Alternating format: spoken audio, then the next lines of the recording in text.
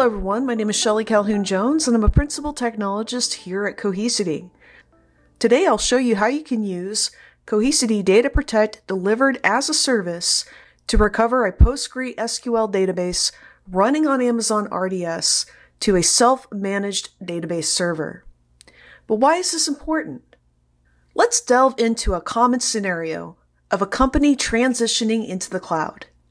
They have on-prem data and several AWS accounts. They recently migrated a multi-tier application to Amazon EC2, S3, and a Postgres SQL database on Amazon RDS. But after evaluating RDS, the organization decided to host the database on Amazon EC2. They're okay handling the maintenance, including patching, upgrading, replication, and backing up the database. In this video, we'll introduce the new RDS ingest feature and show you how you can recover a Postgres SQL database from RDS to a self-managed database server. To access DataProtect, I can click on the Protection menu and select DataProtect as a service.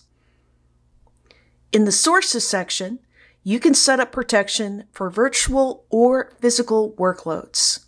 You can also set up connections for your databases and applications.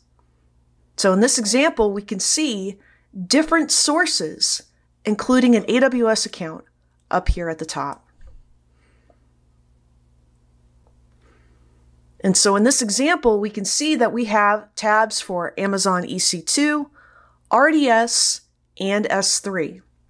And you'll notice that up at the top, we have the ability to filter by either protected or unprotected resources.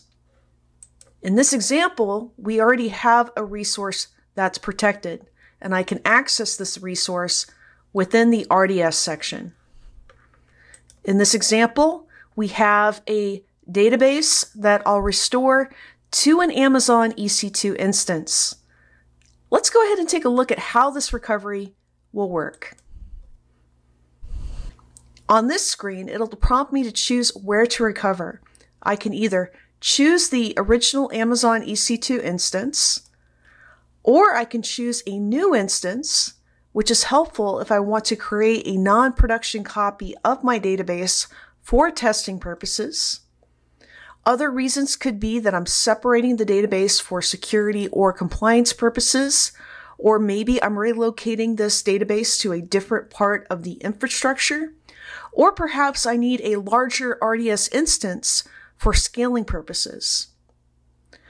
Now, the other option, which is what we're going to focus on, is helpful if my organization has decided to move back to using a self-managed database, which can sometimes be more cost-effective than RDS. The other possibility would be perhaps I have a longer retention window and my organization needs this. So when I choose this option, I'll select my region, and let me just go ahead and scroll down to North Virginia.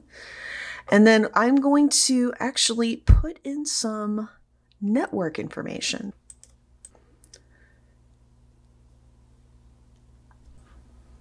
Okay, we have our information pre-populated. You can see that I've entered in the region, I've entered in the IP address, the port, and the credentials.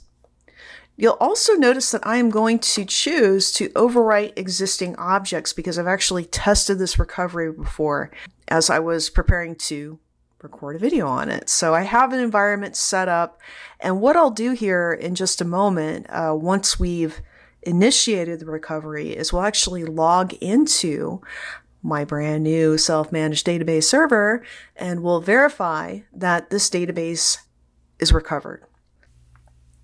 All right, looks like it's already created a clone from our backup snapshot. It's starting the restore job.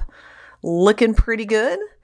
While this is running, let's go ahead and just take a look at some other options here. So you can see that it has the options that I created within that recovery view. It's going to use that prefix SCJ recover, it's going to show my username and then also the recovery type. So that's pretty cool. And we can see that it's already at 50%. Wow. And if I go back into the recovery activity, we can see that now ooh, oh my goodness. Look at that. We've already completed the restore. If we want to go and validate that the recovery did complete, I have a tool on here called PG Admin. This is a free tool that you can download for Postgres SQL databases. And if I open up the console, we're going to see two databases here. So Postgres is a database that I recovered in an earlier test, but the one that we just completed within Cohesity DataProtect is this SCJ Recover Postgres database. And so you can see that the recovery did complete successfully. And so we can now move our multi-tier application and point it to the new database that we have running on our self-managed database server. And this completes the demonstration. We took a look at the new RDS ingest feature, went through a recovery of a Postgres SQL database from Amazon RDS to a self-managed database server running on Amazon EC2. Thanks for watching.